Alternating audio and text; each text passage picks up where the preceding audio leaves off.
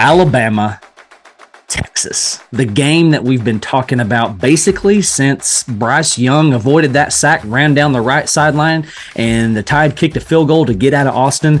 We've been waiting for this rematch since that time. Haven't we? Yes, it's here. It's Saturday. I believe we've got a late kickoff, a 7 o'clock kickoff. I just had it pulled up, and now it is gone. So we've got a 7 o'clock kickoff. We've got Alabama -7. We've got an over-under of 54. Is that right? That is correct on ESPN. Man, what are your initial thoughts on this thing, man? Oh, man. I am so conflicted about this game. I don't take much from either opponent's week one matchup other than Milroe probably looked a little bit better than I thought he might in week one, opponent notwithstanding being MTSU. He looked a little bit better than I probably expected, but I just don't know, man. I don't have a great feel for this. If I'm betting it, I'm hesitant to bet Alabama by the touchdown. I could certainly see them winning by more because it's what they've done for so many years, but I'm hesitant if I'm betting this game. I guess if I have a feeling about it, I'm thinking about a close game where Texas maybe just runs out of gas on the road, or Alabama really starts to flex its muscles over the course of the full four quarters at home at night. I don't know if you've seen all of the petty factors of this game. Are you up to speed on this? No, I'm not. Fill me in. Okay, well, if you'll recall last year, Texas was not very kind with. They weren't a great host. They gave Alabama, the minimum amount of seats that you have to give a visiting fan base. It was upper deck. The band didn't travel for Alabama, the $1 Million Band. A lot of pettiness. There was complaints about the locker room being as hot as it was outside on the field, and Alabama complained about that. As far as how their game went, and they're returning the favor. Texas is getting again the minimal amount. Only upper deck visiting seats, I believe, are being offered. No seats for the band. Full pettiness bowl here. I'm here for that. I hope it leads to some chippy situations and just maximum chippiness on the field without anything getting too out of hand. I'm here for it, but I don't have a great feel for what's going to happen. I do think it's a close game where Texas just runs out of gas there towards the end. I can see why you would say that. However, this is one of the better Texas rosters that we've had on paper in many, many, many years, right? It is. People say, well, Texas has always recruited well. Not exactly. Not until recently, actually. They've got the star power on offense to do it, right? Quinn Ewers, Worthy, Whittington, and the Mitchell. last time we talked about Texas, we missed Mitchell. Yeah. So they've got the firepower to do it.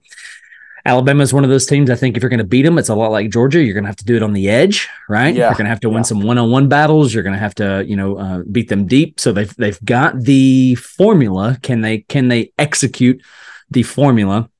I think what I'm way more excited about is, despite the outcome, what's the narrative coming out of this game and Texas and the SEC? Texas. Okay, so let's say that Alabama just either wins close or curb stomps them. Well, what we're going to hear? Texas doesn't belong in this conference. They need to go back where they've come from. They're never going to arrive. Which I think is foolishness. All right. Yeah.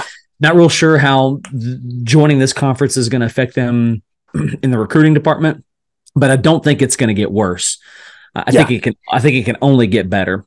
If Texas comes in and either wipes the floor or beats, Alabama by a field goal, whatever, I think the narrative is the same. Hey, here's your welcome, Matt. Come on in, right? It's that, and then it's the end of Saban is what it's going to be if that happens. That's going to be your narrative. Your narrative.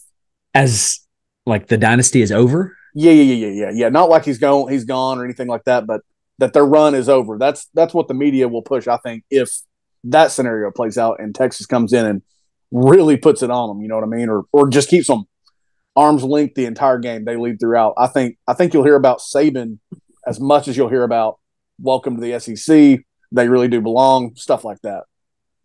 Well, that's fair enough. Fair enough. Well, we're going to have to get into the prediction point at some point. Over under is 54. Alabama -7. What do you got?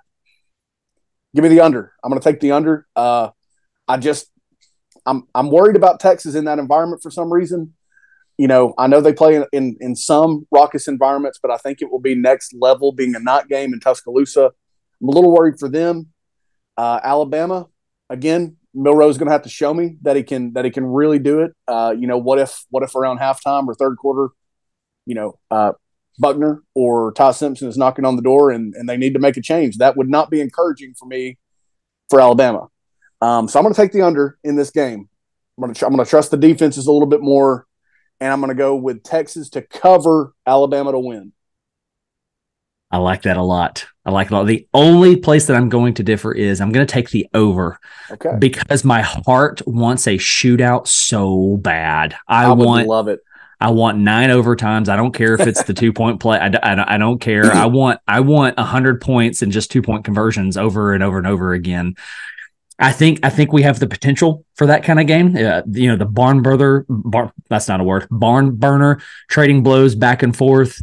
So I'm going to take the over. I mean, if they both go 35 apiece, that's over. If they go, if they go 28 apiece, if they go 28 apiece, that'll do it. So I'm going to take the over. I'm going to agree with you that Alabama wins, Texas covers in that department. I'm going to say something like a 3 to 4 point loss for Texas. And it goes back to our conversation when we originally covered Texas. Because of the brand, because of the logo, can't believe I'm doing this. Until they show me otherwise, that you're capable of doing it, that you're capable of knocking off, Goliath, I'm not going to bet you to do it. So give me the over. Alabama wins. Texas covers. Pandemonium reigns.